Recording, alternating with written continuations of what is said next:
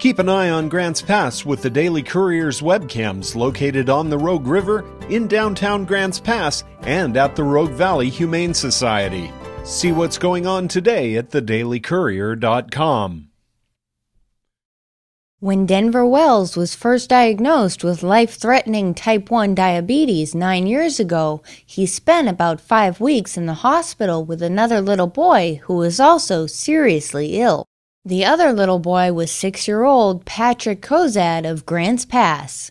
Patrick died in 2005 from a rare form of cancer. Last week, a film crew was in Grants Pass making a movie about the boy.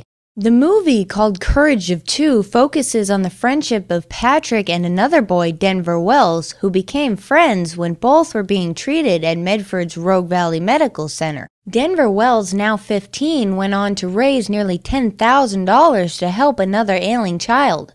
His father, Mark Wells of Central Point, is producing the $200,000 film, funded in part by grants and $26,000 from a Kickstarter.com online fundraising effort. We're making a film called Courage of Two. It's based on a true story about two little boys, one from Grants Pass, one named Patrick Kozad, and one named Denver Wells, my youngest son from Medford. We're doing this because about 10 years ago, the little boy Patrick, he had cancer, and there was nothing they could do to help it. And about 6 months later, we lost Patrick, and my son went on to raise almost $10,000 collecting soda cans with a little red wagon for St. Jude. It took me about 2 years. We hope to go on to Cannes Film Festival.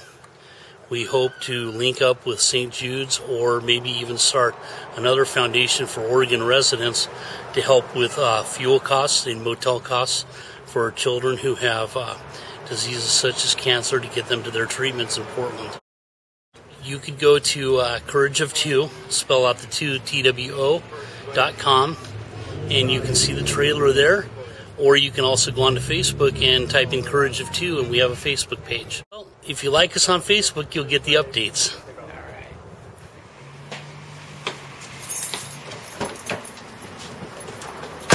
Wild, car starting. You can read more on this story in the April 6th print and online editions of the Daily Courier. When you're looking for serious buyers, go with what works, a Daily Courier classified ad. Call 474-3711 today.